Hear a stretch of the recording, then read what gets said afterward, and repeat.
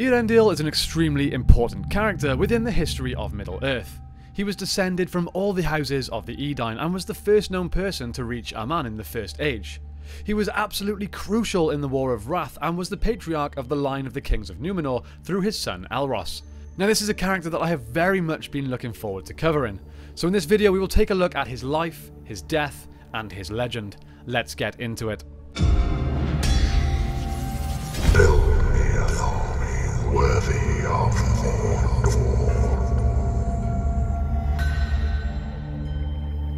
So, being the son of Tuor and Idril, daughter of King Turgon, Eärendil was raised as a child in Gondolin. He was only 7 years old when Gondolin fell and just barely escaped death during the battle.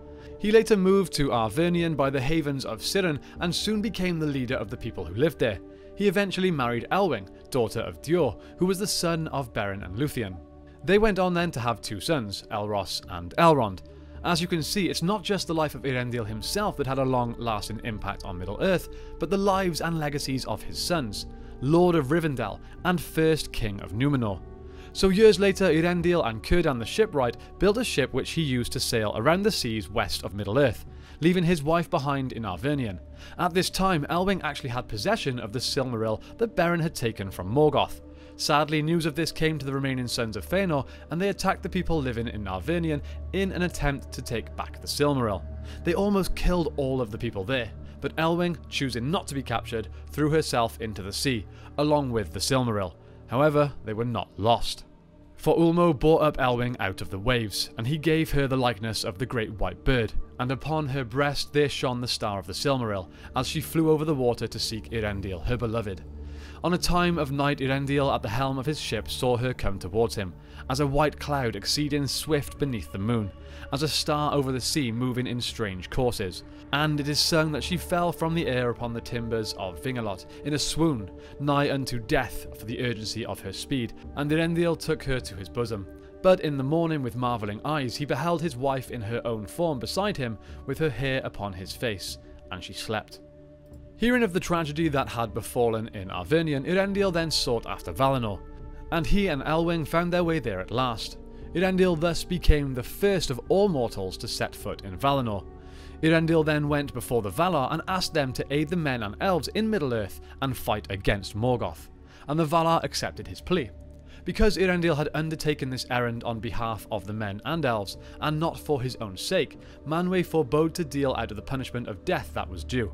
Because both Eärendil and Elwing were descended from a union of elves and men, Manwë granted to them and their sons the gift to choose to which race they would be joined, a gift that was further passed to the children of Elrond, who became known as the Half-Elven. Elwing chose to be one of the elves. Eärendil would have rather been one of the men, however for the sake of his wife he chose to be one of the elves. But when all was spoken, Manwë gave judgment, and he said, "In this matter the power of doom is given to me. The peril that he ventured for love of the two kindreds shall not fall upon Eärendil, nor shall it fall upon Elwing his wife, who entered into peril for love of him. But they shall not walk again ever among elves or men in outer lands. And this is my decree concerning them.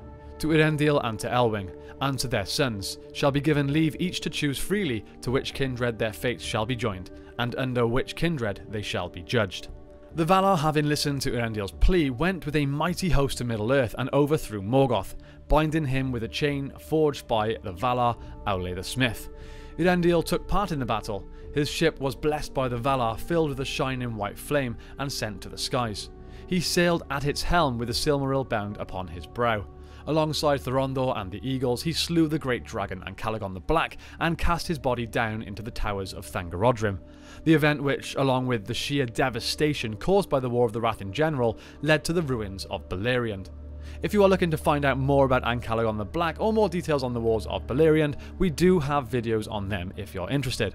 Eärendil's fate was to eternally traverse the great ocean with the Silmaril that Beren and Luthien had taken from Morgoth and guard the sun and moon. Eärendil was the first and seminal character of Tolkien's mythology. His name and purpose as a character were inspired by an excerpt Tolkien read out of a poem titled Christ. "Hail Eärendil, brightest of angels, sent over Middle-earth to men. This can be seen as inspiration not only for the character and name of Eärendil, but possibly also for the naming of Middle-earth itself. Eärendil's story is found mainly throughout the Silmarillion, but he is referenced to on multiple occasions by many characters throughout the Lord of the Rings. For example, the first line of the Christ poem is paralleled by Frodo's exclamation in Shelob's lair, Ea Eärendil, Elenion Ancalima, which is Quenya and translate to Hail Eärendil, brightest of stars. Frodo's exclamation was in reference to the star glass that he carried, which contained the light of Eärendil's star, the Silmaril that he wore upon his brow. His story is actually summarised briefly in the appendix of The Return of the King. I will read the quote here as a summary of sorts to this video.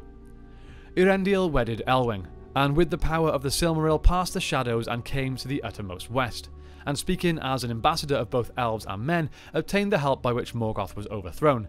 Eärendil was not permitted to return to mortal lands, and his ship bearing the Silmaril was set to sail in the heavens as a star and a sign of hope to the dwellers in Middle-earth, oppressed by the great enemy or his servants. The Silmaril alone preserved the ancient light of the two trees of Valinor before Morgoth poisoned them, but the other two were lost at the end of the First Age. Of these things, the full tale and much else concerning elves and men is told in the Silmarillion. And that's pretty much all the information we have on Eärendil. I'm really hoping that this video has done his character some justice, and if you didn't already know his story, I hope his tale was one that you enjoyed. Time now, as always, has come to thank our patrons and channel members. Your support means the world to us, and if you don't know, we have recently had some updates about our short film. We've recently received some props and costume, which we've put out some pictures of on our Patreon. So again, if you want to support that project, go over to Patreon and check that out for yourselves. There are tons of tiers to choose from, which have lots of different unique benefits. That's it from me today, my friends. Thank you all so much for watching. I hope you have a great day, and I will see you next time on The Broken Sword. Build me an army worthy of Mordor.